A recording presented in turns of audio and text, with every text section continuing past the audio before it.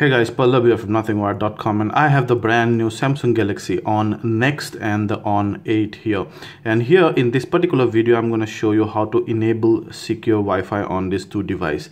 Now, why you might need to secure your Wi-Fi? That's specifically needed, whenever you're browsing on a public Wi-Fi and those kind of scenarios where if that public Wi-Fi is not secure, people might steal data and other important things from you.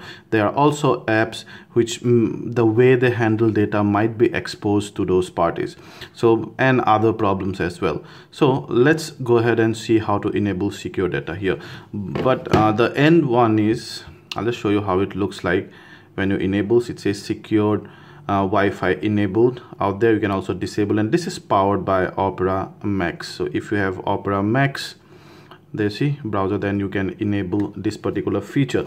Now whenever you first connect to your Wi-Fi, they generally come in as notification, just like that. You see, enable secure Wi-Fi. But if you do not see that notification, also you can simply go to the settings and you can go to Wi-Fi here, and there's a secure Wi-Fi option. So I'll go here and I'll simply switch this on. Yeah, now you'll get this. I strongly recommend you take a moment to read through this, because this will tell you what vulnerabilities this guy is trying to patch.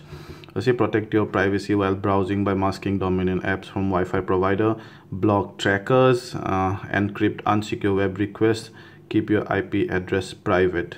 So those kind of things. Now once you agree to that, it'll take you to Opera Max, and then it'll switch on that. Yeah, so you can also view details on that app, find out which app and Wi-Fi privacy, and then there's a whole dashboard. So by default this one is switched on by 6 hours, but you can increase it with this. So you can add time here, basically. You see, adding more time to it. You can also do multiple customizations. That's my Wi-Fi. So it says frequency this, and Wi-Fi saving is off, and those kind of things. You can also see total request made by any apps. Let's say total apps used. High risk requests are 0. It's protecting that many requests.